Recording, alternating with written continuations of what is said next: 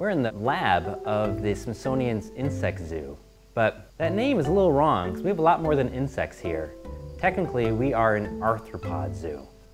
So what is an arthropod? It's actually pretty simple. It's a group of animals with specific characteristics. The main one being a jointed leg or foot, and that's where the name arthropod comes from.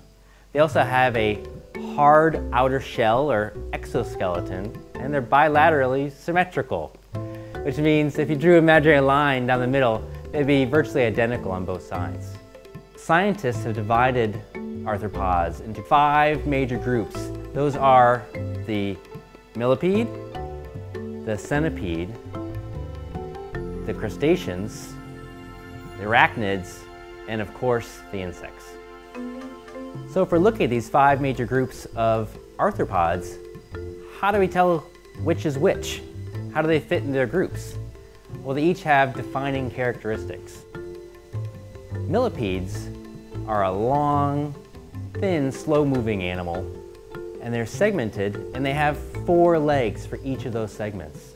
A centipede is a long, thin, predatory animal. They're amazing hunters and very fast. And their main characteristics, they have 2 legs for each of their body segments.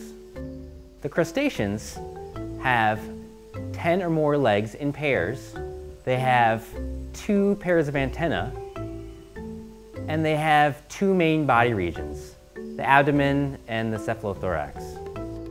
Arachnids, the group which includes spiders and scorpions, have 8 legs in pairs, no antenna, and 1 or 2 body regions. If it's 2 body regions, they're called the cephalothorax and the abdomen.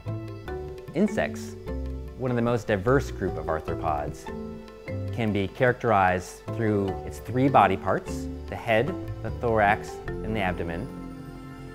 They have a pair of antennae. Some have wings.